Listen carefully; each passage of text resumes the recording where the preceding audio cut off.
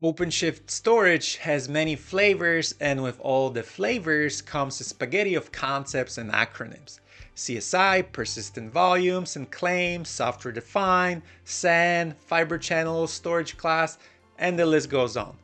In this video, I'll go over fundamentals that should help you make a better decision when building or consuming storage solution for OpenShift infrastructure. Let's start with the basics. We have our OpenShift cluster and black box called storage. We'll go over different type of storage later, but for now assume it can be any enterprise type storage. To enable integration between OpenShift and storage, the OpenShift administrator will install what we call CSI driver. CSI driver is a software that translates operations between OpenShift and your storage system. CSI drivers are created and maintained by storage vendors, and one of its roles is to create storage classes. And for example, in one OpenShift cluster, you can have storage classes for, let's say, Pure Storage, Dell EMC, another software-defined storage, etc. Now, let's bring our users to the mix. Users want to run their workloads that require storage, such as VMs or containers. The storage is being requested via persistent volume claims, or PVC in short. The user also has an option to select a storage class, which, as we discuss, is directly attached to its own storage backend. This is when a CSI provisioner makes an API call to our black box storage. And depending on the storage type, it requests LUN or volume, which then the CDI sidecar turns into PV or persistent volume and binds it to the PVC. Finally, when the VM or container gets scheduled, CSI provisioner attaches the volume to the appropriate worker machine and ultimately the workload itself. Let's demo what we discussed in a live environment. I need to warn you in advance. Even though the user experience is consistent for different storages, since storage vendors control how the CSI driver work, each installation method will be at least a bit different. This first step might be common across storage vendors. I am using an awesome Pure Flash storage array. Thank you, Pure, for sending it to me. I want my SAN storage to be robust and perform at the highest level. So I am enabling multipathing for my fiber channel storage network. Example YAML file is in the description below. This is machine config, which means I'm defining a YAML config file that will set the state of my bare metal machine. After a few minutes, machines come back as schedulable, and I can verify it by logging into their shell and checking typical Linux multipath config. The next step is pure storage specific. I need to create a service user and a token that will be used for my OpenShift to authenticate. The token is stored in a JSON secret file that will be created under the Portworx namespace. Finally, we're going to install Portworx operator in OpenShift and then follow steps under central.portworx.com to create a new spec for, in my case, Portworx CSI driver directly attached to a fiber channel storage. There is another option for running Pure/Portworx as software-defined storage, and I'll cover this option with many more later in this video. Now, either save the specs and generate the YAML file, or run the kubectl command generated by the website to finish the installation. This will take a few minutes, but the end result should be a working OpenShift integration with this Pure SAN storage. Also, before we start creating volumes and PVs, let's create a volume snapshot class for this storage backend. Moment of truth. Let's see if it works. We will change our persona and become a consumer and OpenShift user. For that, I'm first requesting a PVC, persistent volume claim. I can select a storage class, and for that I will use our just created Pure storage integration. Access mode will be set for read and write many in case I want to use this volume with virtual machines that require a live migration. The size is a bit peculiar, so it's easy for me to find it later. Finally, a volume type, and we're off to the races. That was quick. Now I can verify that the volume has indeed been defined on storage array itself, and there it is. To take it to another level, I will create a virtual machine and this time directly request my storage class to be selected for the SAN storage. Voila! The integration we discussed was based on pure storage, but there are tons of other options out there that will follow a similar pattern. I will link another video demonstrating installation and the usage of OpenShift Data Foundation, so you can compare and contrast the process. Okay, this next part might be the most important aspect of this video, so please bear with me. I personally like to break OpenShift storage into 3 categories: software-defined storage, traditional SAN storage, and hybrid of the two. Let's double click on those options one at a time. First, software-defined storage running on a local drive. There are 2 leading commercial solutions for this category: Portworx Enterprise from Pure and Ceph-based solutions from Red Hat or IBM such as OpenShift or Fusion Data Foundation. Also, if you're trying to compare this option to VMware, this would be closest to vSAN storage. The OpenShift deployment will use 2 local drives for the OS. We can scale this out to desired number of nodes. There are more servers, but this time dedicated for storage. 2 initial storage drives for the operating system, and we filled the box up with additional drives for the software-defined storage portion of this topology. Also, storage scales out by adding additional nodes. Now let's add the network and we have the full picture. Please note, and this will become very important later, the network is IP-based. So running off the regular network cards, which might also be shared with other network traffic such as tenant or management networks. One big advantage of this option is that you can collapse these 2 different types of servers into one role and make them hyperconverge, where you host workload and storage on the same physical machines. Let's keep that on the back of our mind, but roll back to a more traditional model with dedicated servers for storage. Let's get the user into the mix and pretend he/she wants to create an object in OpenShift that requires storage. A virtual machine is a good example of that. To keep the VM fault tolerant, the software-defined storage creates redundant copies of the same VM. And for example, among other things, can create 3 replicas of that data and store it to its drives.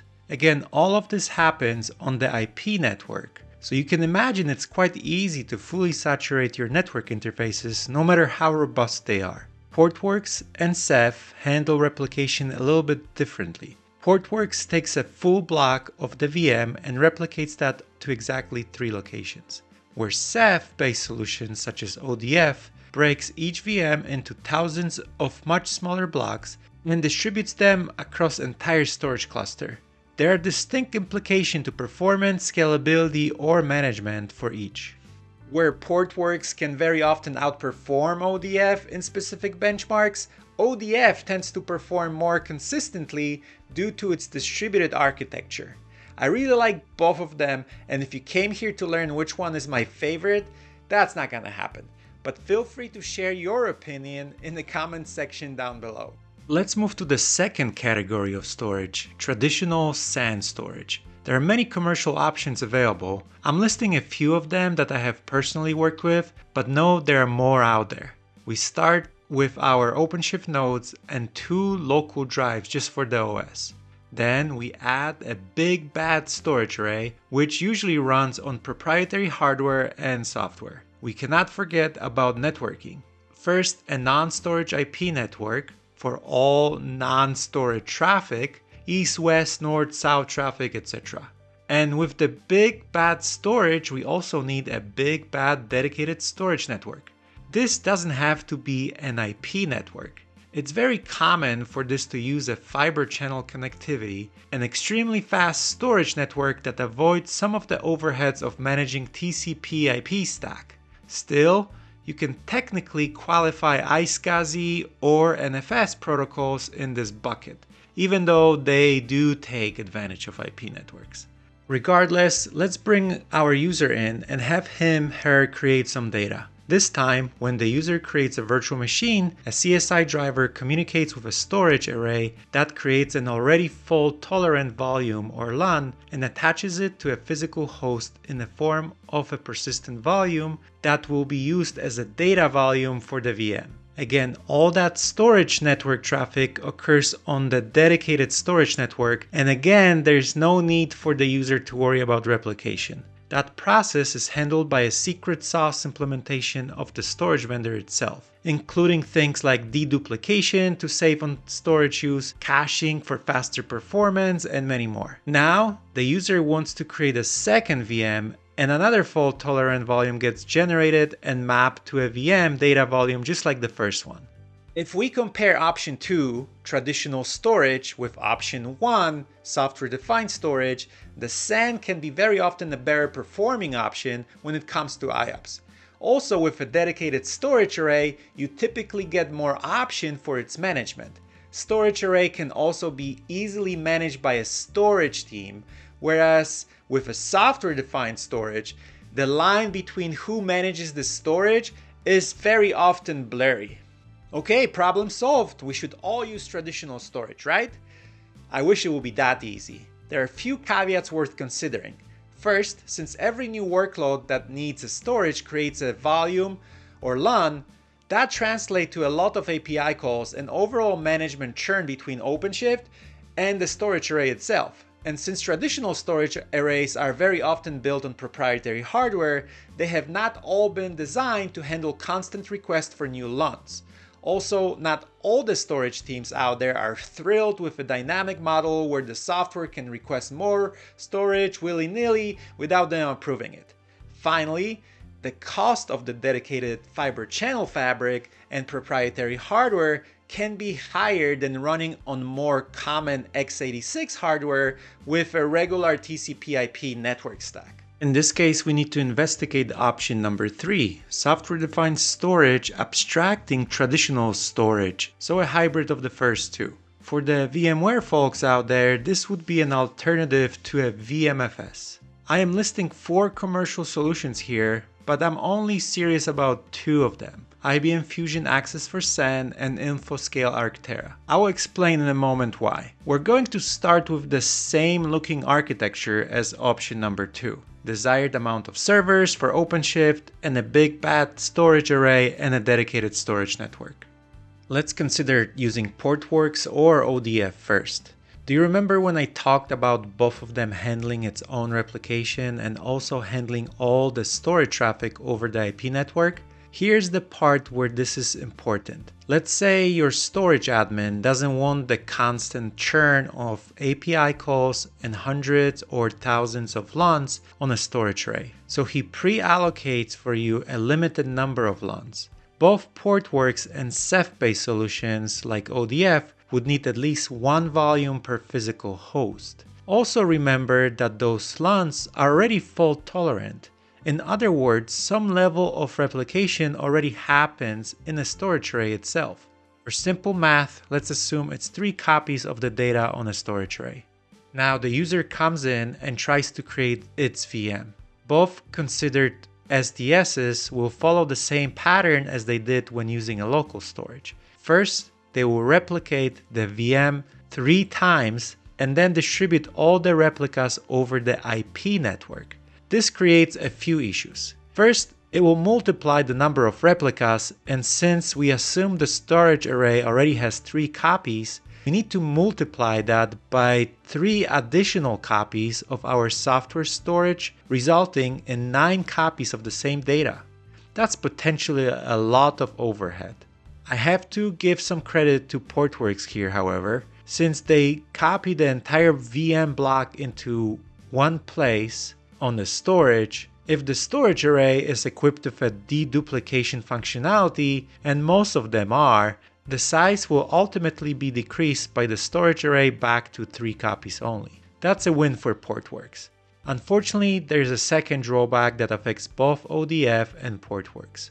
All that data with the replication itself will have to be transmitted over the IP network and then one more time over a dedicated storage network. That's double the storage network traffic, and if your IP network is shared with your tenants or it's not very robust, then that can spill to a noisy neighbor situation and degradation of the performance for the entire solution, and not just storage. As you can see, it's not perfect, but hey, at least we don't put the strain on the storage array with a constant API calls, and the storage admins have full control over their storage arrays. And if your IP network is robust enough to handle both storage and tenant traffic, then by all means it could be considered as an option. I have mentioned there are two other options that might work a bit better. I'm talking about Arctera and IBM Fusion Access for SAN.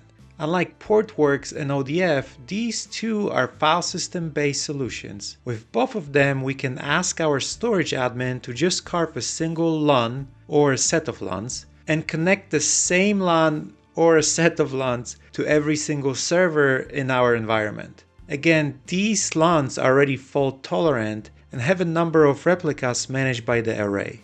Arctera and IBM Fusion don't need to write additional replicas. They just write the VM data volume on the file system on the host, and since we have access to the same LUN on every single host, the data volume is automatically available on the remaining hosts. No replica overhead and no need to write them multiple times over the network. You might say option 3 is the best. Why would anyone consider anything else at this point? And I'd say hold your horses. Here's the big gotcha: cost. With option 3, you not only have to pay for expensive hardware and network, but also the additional software comes at cost as well. In other words, if you don't already own a storage array with all the switching, option 3 becomes the most expensive. But if you already have all the hardware, then it might make sense to abstract it with the software and gain additional functionality. That was a lot. And there's more, but not for me. My colleagues Brenda and Chris have recently presented an even deeper view of inner workings of CSI drivers at the KubeCon in North America. Link for their video in the description down below. Go check it out. I hope you enjoyed this video, or at least got some clarity on the whole storage spaghetti thing. In any case, thanks for watching.